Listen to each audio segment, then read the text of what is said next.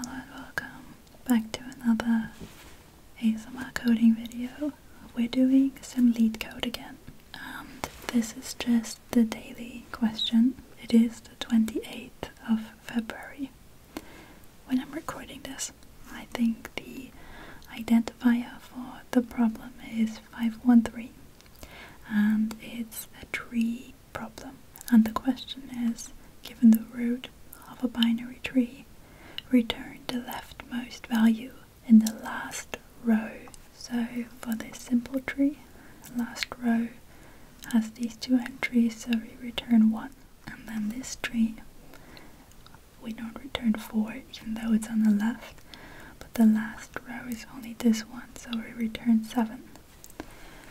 So we have to be a bit strategic with this. This is the code that we are given, and I will just simply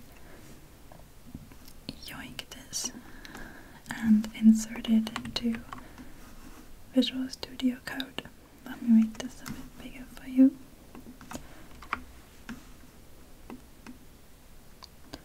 Now we need to comment this in, and then the optional thing. What's that?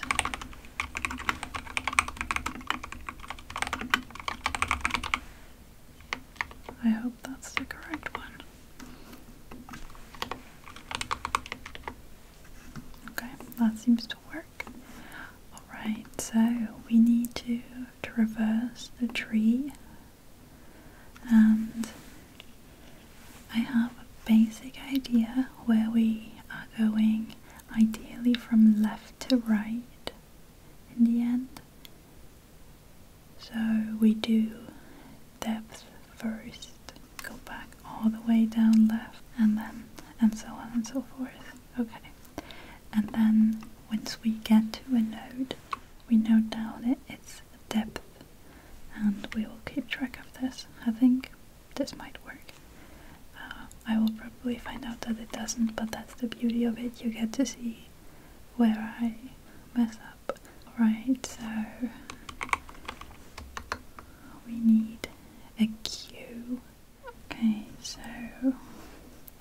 just quickly, instead of googling, I just have this Codium Jetty on the right, on the left.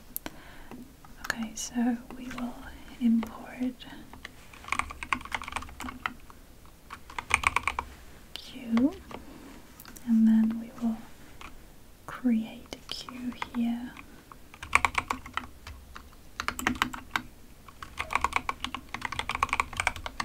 Like this. And now we will add first both of them to the queue. Oh damn.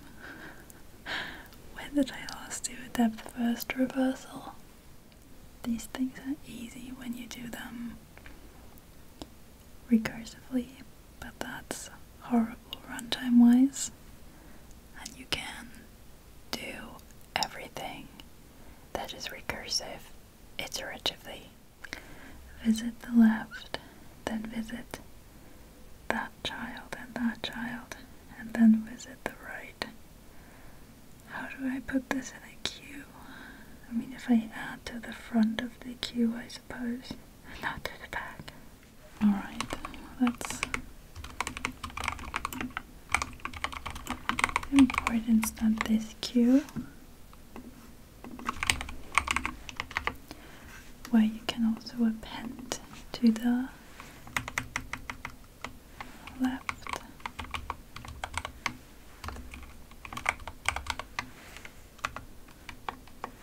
So we will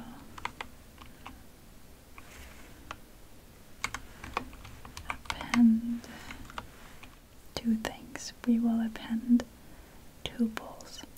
So the root has a value, a depth of 0. So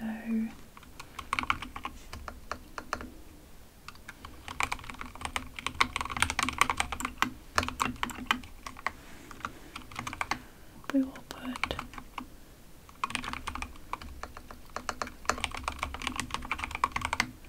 root value and depth 0 already in there.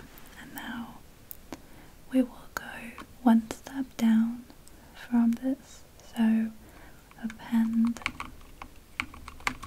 the left node and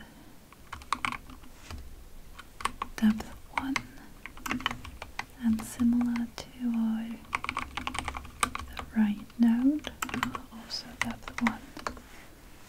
Oh, I think I have to append these separately.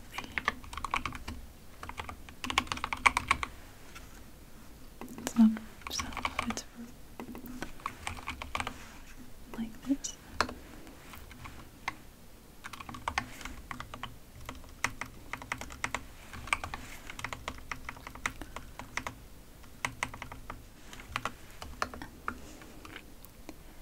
And then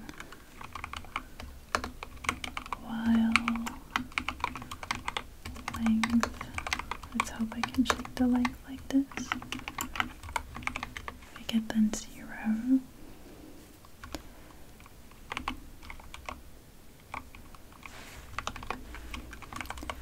Remove 1. That's the current node. Current depth, because we always get a tuple out of this queue. And then I think we can do this in here. So we start with an empty recorded depth, and instead we do current node is root and current depth is 0. And then we append. We don't even need to do that. We simply append root and 0, and then we take out root and 0 through taking it out of the queue again, and then we append the left and the right one, except we do current node left and current node right, but only if current node left is not none, and current node right is not none.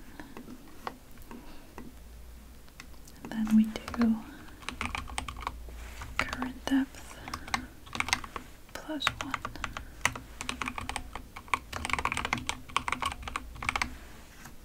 Like this. I think we need to append this to the left though. So we always go down these first, and then it's more like a stack and not a queue. Whatever, I hope the deck thing works. The queue, whatever it's called.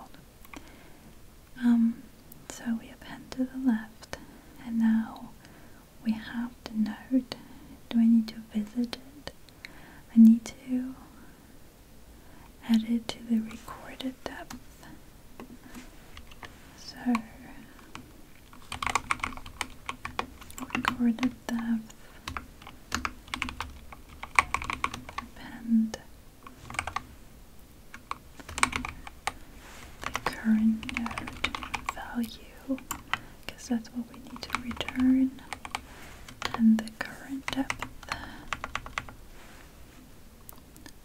Alright, that seems too easy. I bet there are so many things wrong with this. So then we get this list.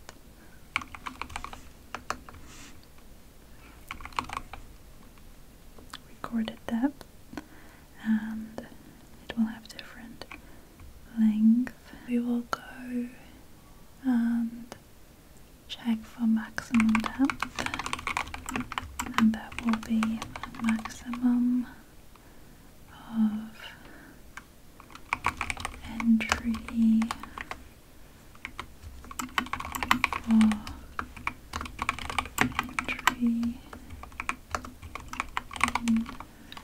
good depth, so we're only interested in the second value here.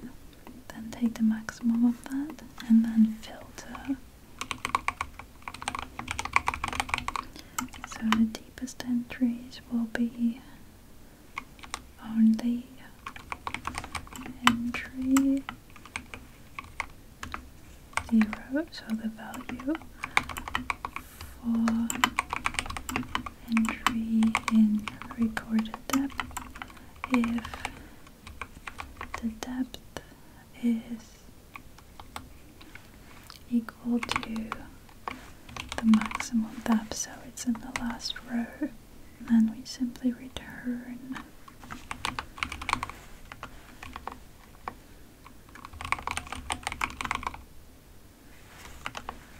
the first of those because we want the leftmost. And I don't think I can easily test this, but we will put it in here. Don't need this breakpoint, this was an accident. And now we will just simply run this code. It's not called value, it's called val. Who named these? She's us. Right as she named her Q, just Q. Is that okay? Because if you say it, it sounds like Q. I'm not sure. I don't think it's good, but okay, that's not good. So in the very easiest 1, 2, 1, 3, it outputs the wrong one. Why is that? Can I print?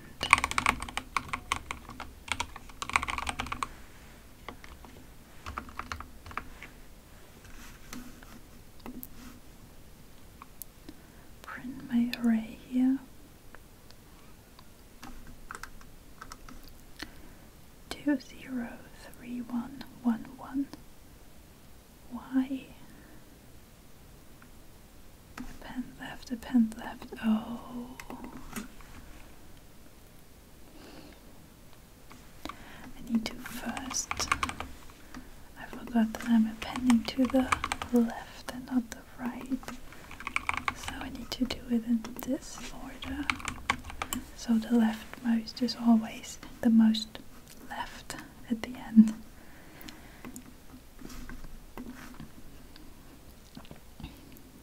And now the test cases are good. 2, 0 is the first entry, then 1 with a depth of 1 and 3 with a depth of 1. Let's look at a more difficult one. I think that's this one. So we first have 1, 0 because that's 0 depth, and then 2, 1, and then we go down 4, 2. So we go depth first all the way to the bottom, then we don't have anything, so we go back up, and then down here 3, 1, 5, 2, 7, 3, and then 6, 2. And then of course this is the only one with the deepest depth, so we return 7.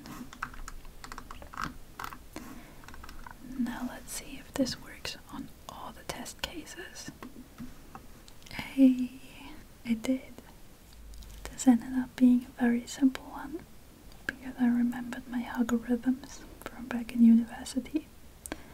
But right now it's almost 3 AM, so I think I will leave you here with this short video. Let's hope I edited it and uploaded, and I hope you enjoyed it after I did that. And thank you so much for watching as always. I'll see you in the next one. Bye!